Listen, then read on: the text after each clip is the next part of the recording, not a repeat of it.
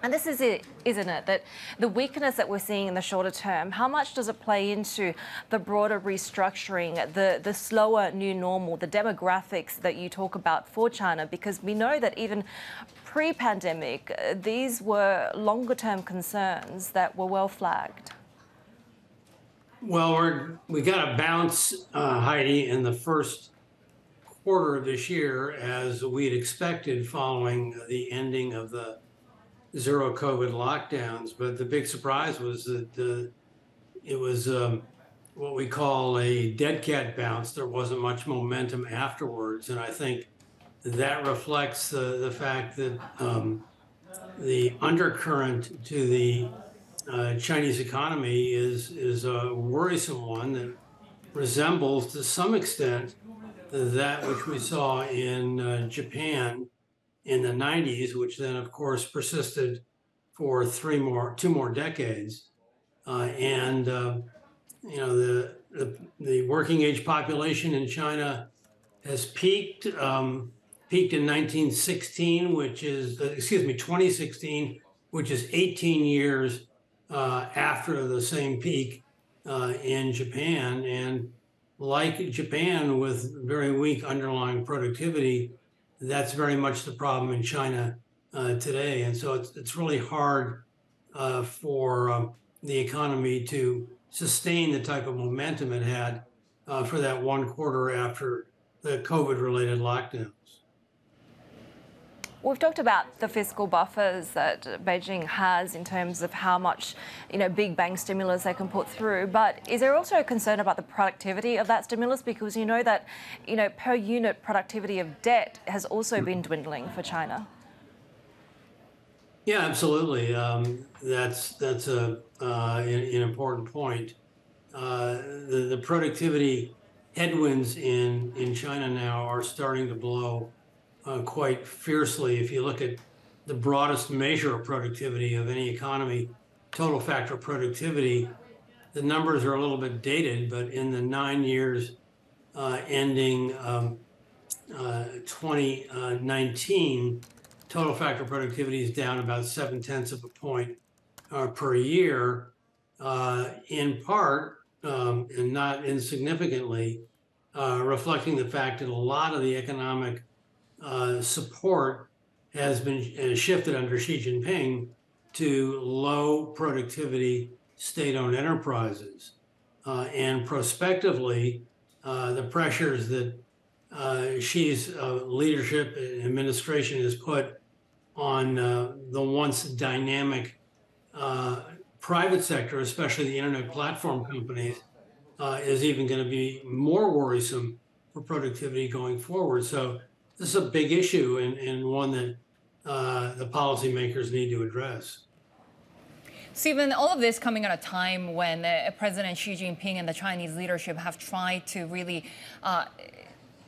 internationalize China, open up, or at least the rhetoric has been that way. They want to expand the usage of the Chinese yuan overseas as well. What are the implications in that sense of China's economic might on the global stage when you have these domestic challenges?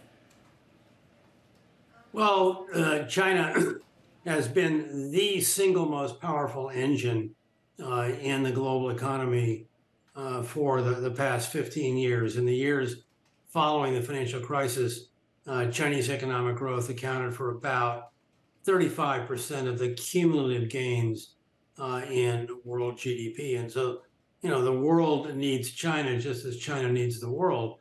But the slower growth we've seen recently has reduced the power of that growth engine and China's global clout in driving world GDP considerably. And so you have to ask yourself, who is going to take China's place, or is the world itself headed for a slower growth trajectory until or unless China can successfully address its growth problems? We have for a while talked about how U.S. dollar dominance might come under pressure, especially with perhaps China trying to really internationalize the yuan. On a day like today, when you have Fitch cutting the credit rating of the United States, are we going to see more of this rivalry between the U.S. and China? And what are the broader implications when Beijing holds so much of the treasury market in its coffers? Well, I've learned very painfully that one never wants to forecast the demise of the dollar. I did that a few years ago and wrote several opinion pieces on the Bloomberg platform. The final one was a mea culpa for my wrong way dollar crash scenario. Certainly, there's a case against the dollar, a massive current account deficit, extraordinary shortfall of domestic savings, but and you know, a Federal Reserve that, while it tightened dramatically and gave enormous support to the dollar over the last several years, has now neared the end of its tightening cycle. But you have to consider the alternatives. I did that. I was wrong. I argued in favor of the euro, the yen, the renminbi, and even for a while I was dumb enough to suggest that some currency allocators would consider the Bitcoin as an alternative to the dollar. All of that was wrong. I regret that, but that doesn't mean the dollar is going to stay as dominant as it has been forever. But I think that's a story for another time. Stephen, so self-deprecating there, but I wanted to get your views on what options are left for China, because if we're talking about longer-term structural causes to the weakness that we see petering through the economy here, then perhaps the rhetoric when it comes to consumer support, enterprise support may not be enough, right? What could actually have an impact? Is it, direct fiscal transfers to households? Is it more, bold market reforms? Do they need to do more when it comes to the property market? Is there anything that's actually going to steer this ship around? Well, let's hope they don't do more for the overly levered property market. That would really be, I think, a unmitigated disaster for China, right out of the script and playbook of Japan. The missing link is internal private consumption. I've argued for years, I've written books about it, that it's not that difficult. They've got an excess of fear-driven precautionary saving driven by the rapid aging of the Chinese workforce. They need to build out their social safety net, healthcare, and retirement to convince Chinese households that they need to put more of their discretionary income to work in fueling discretionary consumption, rather than putting it away for a rainy day to deal with the safety net issues of healthcare and pensions. They haven't done that, and they continue to suffer a lot from that.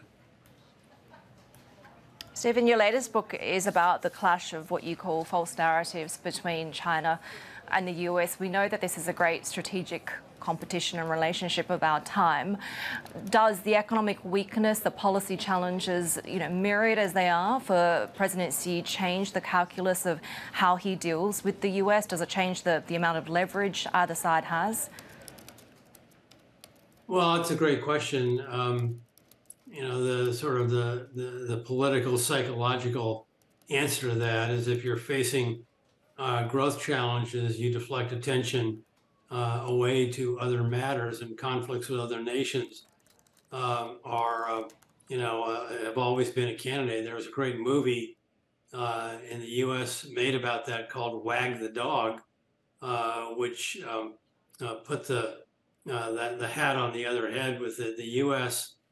concocting a fictitious war to deal with its to deflect attention away from its problems at home. I'm not saying that Xi Jinping is going to follow the Hollywood script, but nationalism, the pride of the Chinese dream, the conflict with the United States certainly does change the debate, shifts it away from the growth problems that have occurred on his watch. And so, it's a a convenient deflection of responsibility for addressing a more serious issue at home.